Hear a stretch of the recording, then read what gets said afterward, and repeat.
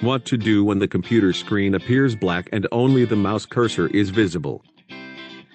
In this video I am going to give you several easy and quick solutions to solve it and make our computer work normally.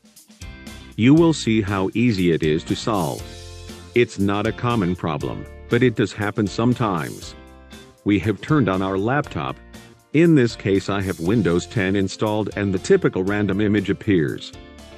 So far everything normal. You see the mouse cursor and obviously the video card works. But it's when we click to start our session that the screen goes black. We can still move the mouse and we see the arrow icon but nothing is seen or Windows 10 loads.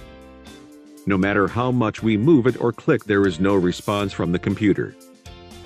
The most common thing in a crash situation is to always resort to the task manager, so that's the first thing I've done. The shorthand command is Ctrl plus Alt plus the delete key. In this case I am pressing it several times but there is no response. The screen remains black and after a minute or two it returns to the startup image again. When clicking to start the session again the screen goes black and so on. For those who do work with the delete Alt Control command, the solution is very simple. If the task manager opens, it is as simple as clicking on File. Then Run New Task. And here in this Create New Task menu in Open we are going to write Explorer.x. We activate the option to create this task with administrative privileges. We give it to Open and in a moment the Windows system starts. Very easy. But let's go back to the previous case in which I have a black screen.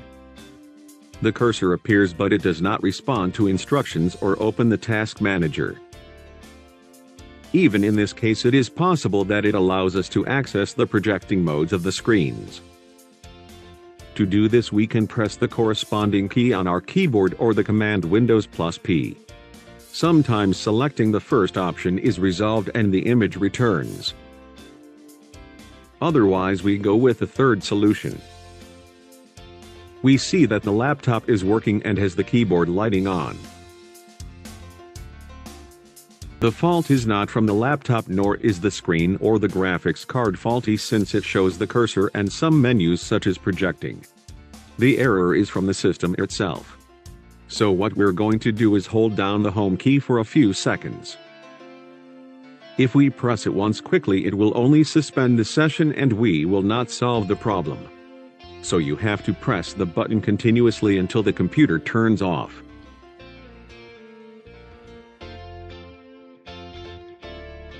You see that right now there is no light. We have turned it off roughly, as if we disconnected the charger from the current without a battery. We are going to leave it like this for about 10 seconds and then we are going to start it again.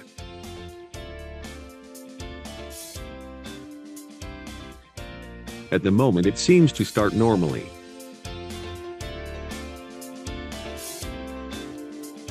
The random image appears again when turning on.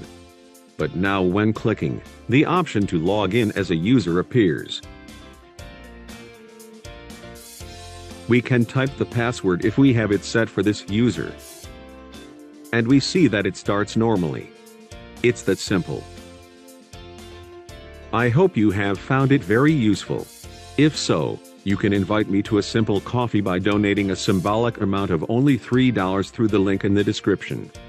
Much cheaper than sending the laptop to be checked by a technician.